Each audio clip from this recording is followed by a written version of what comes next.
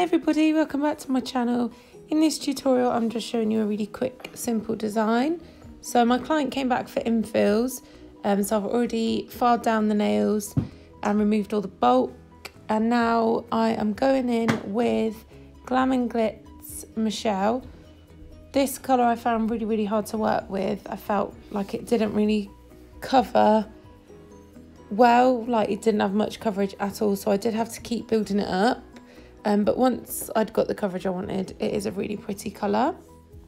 So I'm just going ahead and applying that to all of the nails. Now this client came back after 8 weeks. Yes, 8 weeks. So she did lose a few nails, and there was some water that had gotten under on this nail, but we've removed the nail and we have sorted it out, so it's fine. So I'm just going to go ahead and apply this to all of the nails, and then I will jump back in a minute.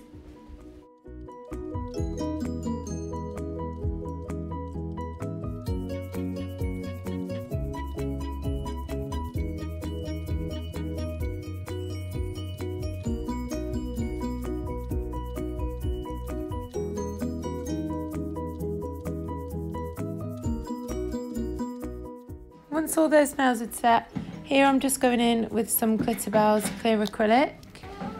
This is a new system that I'm trying out, and so far I really like it.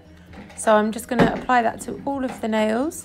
Then once that's set, I'll go in with my hand file and refine the shape and make them nice and smooth. And then we are going to add some 3D flowers.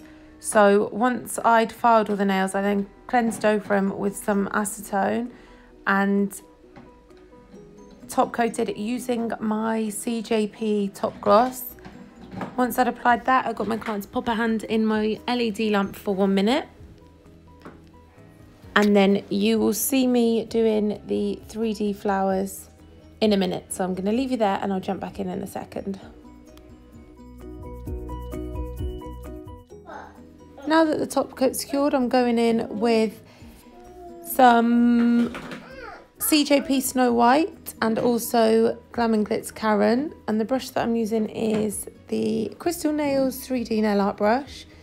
And to get the 2 colour tone, all I do is pick up a small bead of white acrylic and then just dab that into my Glam and Glitz Karen, place that on the nail, and then I'm just pressing that out to form the shapes that I want. And then for the centre part of it, I just pick up a bead, place it where I want it, and then use the tip of my brush to sort of stab it and swirl it about a little bit. You'll see what I mean in a minute.